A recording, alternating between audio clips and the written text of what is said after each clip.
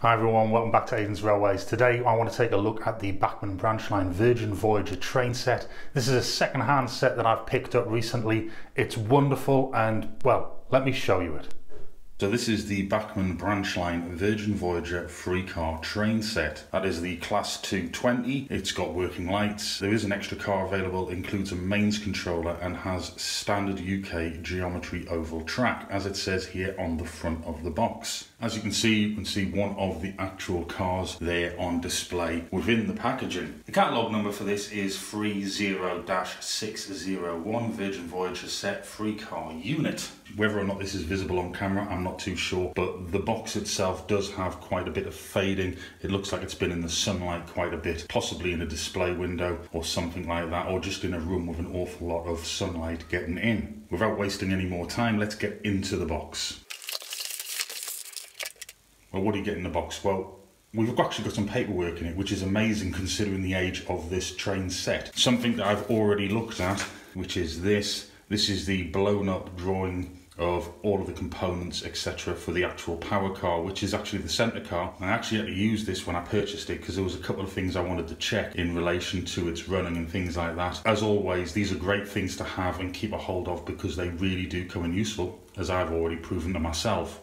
Also inside the consumer guarantee and how to care for your locomotive and that sort of thing. On here, this looks like it may have been purchased around about 2008, judging from what's written on the back. But we'll take that with a pinch of salt and we'll just assume that maybe that is the case.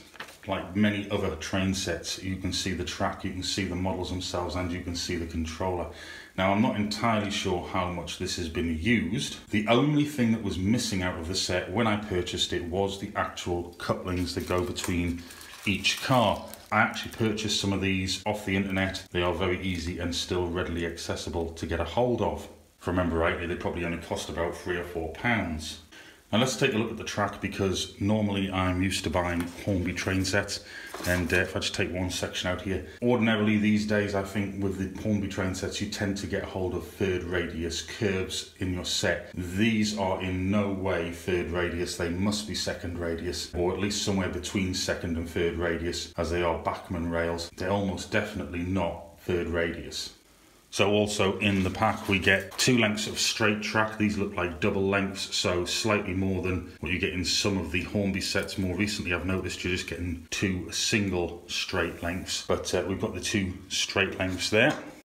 Now you can tell this set has either not really been used or has in actual fact not been used. If it has been used, it's been looked after really well, because it even has its packaging around the electrical cables to run from the controller to the track. Even the clip for the track seems to have had very, very little use. So we've got that runs between the controller and the track. And we've got a mains transformer. I'm not going to pull that out yet. We'll get that out when we set up the track. That's obviously been used or taken out. You can see from the way it's all a bit tangled and messed. Now, one thing I found myself impressed with these controllers, now I've never had these before, this is what we call the basic analog controller from Bachmann. One of the things I notice is there's considerably more weight to these than there are to the Hornby, especially the new Hornby one. And most definitely the older silver Hornby one is very light. So on the back here we have got the output, which is a standard 3.5mm jack socket there. And then we have got the input from the transformer into the controller.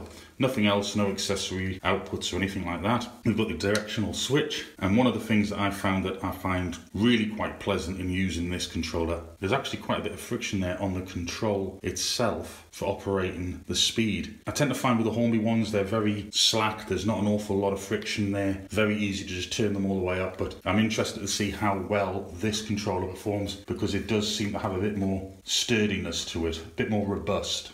We'll have a quick look at these couplings that I've actually had to purchase. They're very simple, they're very delicate, to be quite honest. I have got one spare there, and if I put that on my hand, there we go, and you can just make out how they connect between each model. Just like a drawbar really, more than anything else. They look very delicate, but they seem to do the job very well. As I said, these weren't actually in the set. They must have gone missing over time with the previous owners. So let's bring our attention to one of the actual cars, the front and rear cars, that is. Could be quite a tight fit here, yes, as there's a bit of foam that's been placed in to help protect them. This one is first class or club class. as it states there on the side of the model. So you've got all metal wheels on the bogies, and there are electrical pickups because it does actually have directional lights. Let's just take a look from the side here, and you can see the amount of detail for a model that, if it was purchased in 2008, for me, there's quite a considerable amount of detail on a model that is pushing, at the time of recording here, say 13 years old. So it's not a bad model. So you can see we've got tinted windows here. We've got our handrails for entering the cab area and the cab door. We can see all of the detail here with the print for its running number, and even you can see all of the print detail here above the doorway. We've got the Virgin emblem there, safety signs and cautionary signs, and we can see here a passenger doorway complete with step. Lovely print detail here, another tinted window.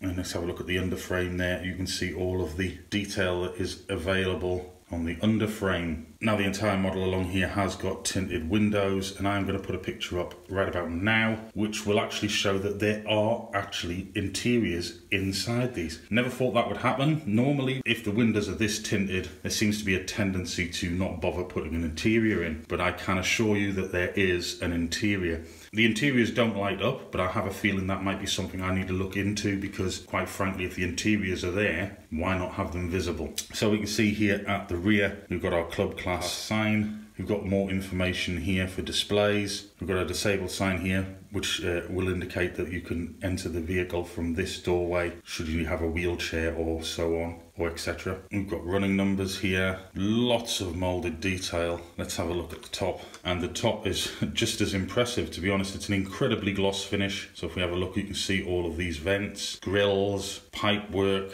all of these incredible detail for what I would call it is a train set. At the end of the day, it says it on the box, it is a train set, and you can see all of that detail that is actually included on the top of this vehicle. And quite interestingly, it's even got signs here, which I'm assuming means not to walk on, I suppose, if the fitters were working on these, but the signage is all there. It's an incredible amount of signage that has been placed on this model. So taking a look at the front, we can actually see our dummy coupling, which is a welcome bit of detail. It's incredibly well moulded, really does give the impression of the real item itself. Plenty of detail here underneath with jump cables and so on. These are, I'm assuming, yes, these would be the horns. You can see there. Yes. We've got wipers. They are separately fitted. They're not moulded on. I've had a bit of a feel, and they do move freely. So they are separately fitted, those wipers. We've got all of the directional lights, and these do work. I have tested that, and we'll see them soon in the video. The other side is pretty much the same as the side I've just shown you. If we look underneath, we've got our Bachmann branch line made in China, moulded there. And like I said before, these are metal wheels. They have got contacts on all of the wheels, and you can see the wires coming off there for our directional lights. Now, this particular model or train set is not DCC ready, and this is why I actually had to have a look inside of the centre car, which I'm about to get out, because I needed to see just how much work would be involved if I wanted to DCC this. DCCing the actual power car itself doesn't seem like it would be much of an ordeal. However, having the directional lights within both of the other units, I think it might become a bit of an issue, and I might have to look into that, because running from direct current to alternating current is going to have an effect on the LEDs actually working in the way that they're supposed to, if not damaging them. As there's no cables running between all of the models, it could involve quite a bit of work sorting out the directional lights. So for the minute, it's going to stay analog. So let's have a look at this. This is our main power unit. This has got the motor inside it, and it is quite an incredible weight. So we've got our information display there, our moulded detail. The doorways look absolutely great, and yet again with steps. And you can even see all of the print that's gone along here as well. Done a fantastic job. We've got an imitation light here, and you can see the name of our particular train here, the Welsh Dragon. So it's even a named unit, that's even better. Steps all included, all of the printed work. You can see all the detail here on this undercarriage of the chassis as well. Terrific amount of detail, I think, for an actual train set. Let's have a look at the end here, and you can see our corridor, even see the actual print that's gone into the warnings on both sides, pipe work. Everything seems to be where it should be, and you can see where our drawbars cars will connect. And let's take a look at the roof. We've got some more cylinders, grills, vents, lots of printed work here, pipe work as well. You can see the ribbing on the roof. This is quite an incredible weight, it really is. I cannot stress that. I imagine it's going to have quite some pulling power to it. So if we take a look at the last unit, which is pretty much the same as the first, but I'm just going to give it a quick once over. Incredibly light after picking up that centre car there. This is your standard class, so it's not first class. There's no real difference apart from a few parts of the print being different. You can see there we've got our first and our club class signs are missing from this unit. So as with the other unit, pretty much the same moulding, I would imagine. All of the detail is there. I'm not going to spend too much time on this because we've already looked at the other one, and you can see what a wonderful unit that is. And something I didn't show on the other one was the end. It has actually got more information on the end of this unit. So without any more waffle, let's get the track set up, let's get the controller set up, let's get this locomotive on the rails, and let's see how it performs.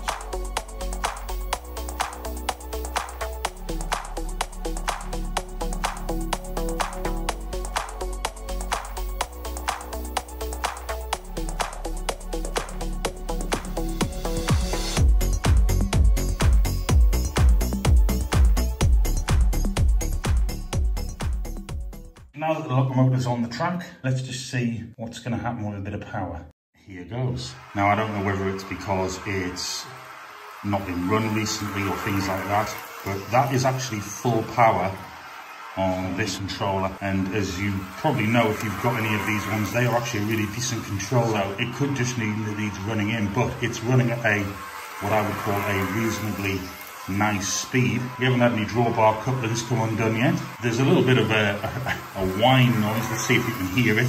To be fair, if you've ever travelled on a Voyager, that's nothing compared to the noise here when you're actually travelling on the train. I have travelled on cross-country Voyagers, effectively the same actual train. This is a second-hand set, as I mentioned at the very beginning.